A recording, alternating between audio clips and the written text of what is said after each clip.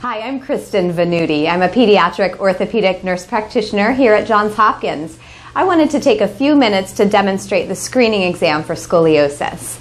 I've asked Annie to help demonstrate this with me today.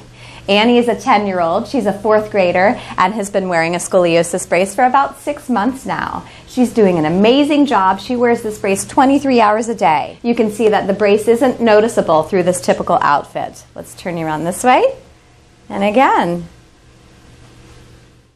Her curve is held right where it should be. There's been no worsening with this brace. What you can see is that the brace is one piece. There's a seam in the front.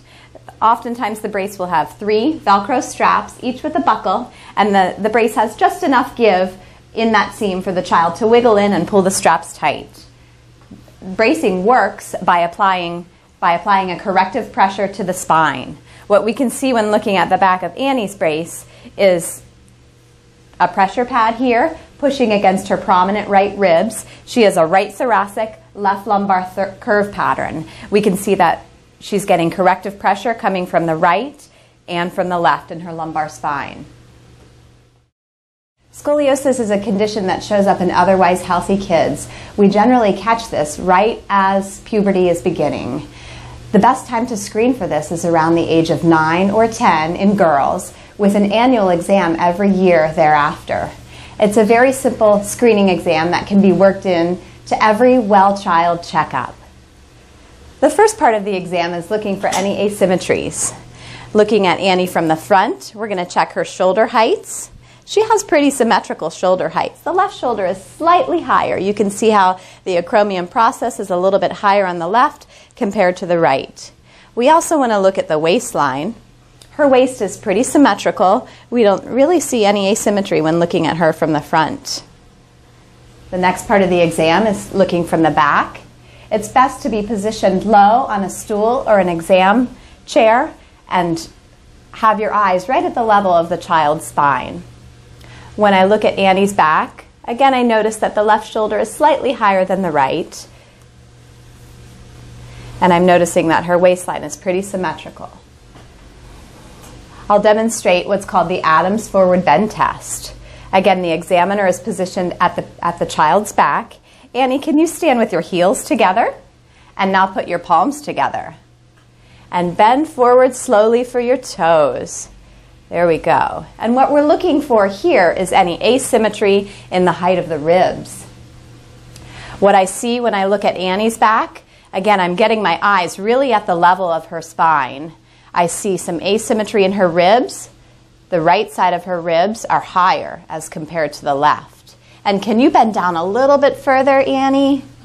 And we see very subtly here how the muscles in her lumbar back are slightly higher on the left as compared to the right.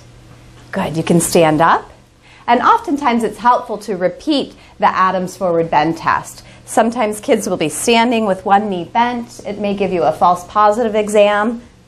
Let's do that one more time. Stand with those knees straight and palms together and slowly bend forward for your toes. Again, we can see as she's bending forward the right rib prominence and the left lumbar prominence. Stand up for me, Annie. Thank you. I also like to look at the child from the front. So I'll have her face me and do that same forward bend test. Palms together and bend forward. Again, this just gives you another perspective, allowing you to appreciate any spinal asymmetry. I often find that I can appreciate the lumbar asymmetry a little more when I'm standing in front of the child. And again, I notice her right ribs and left lumbar prominence. Great. I wanted to demonstrate what we see on an x-ray in a child with scoliosis. This is Annie's x-ray taken just today. This shows a right thoracic curve measuring 30 degrees and a left lumbar curve measuring 24 degrees.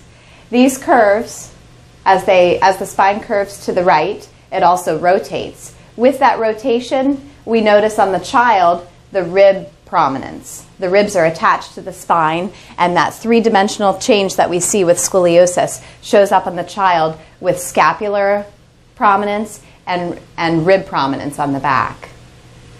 The lumbar curve can oftentimes create some waistline asymmetry, shifting the waist to the left, giving a little curvier waist appearance on the right, and a flatter waist appearance on the left. We see that subtly in Annie. It's not too obvious, but we do notice that in her.